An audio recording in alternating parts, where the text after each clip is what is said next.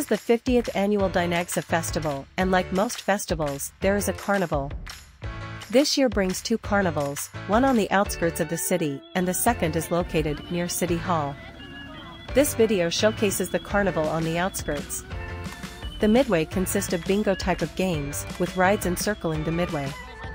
Rides were as follows: 1 roller coaster, ghost train, scrambler, 2 bounce houses, and 2 additional aircraft flat rides. The cost. The rides were on a pay-per-ride system, at 20 pesos or 50 cents a pop. Entry to the area was free. Our group consisted of 9 people, with 7 riding. 2 of us were primary video recorders. Our total cost was around $5. All rides are kid rides, though dating teens and parents also rode. Was it worth it? Our kids thought so. The carnival comes to the city once a year, so it is a big deal for them. The 50th annual Dinagsa Festival Carnival. Thanks for watching and please subscribe.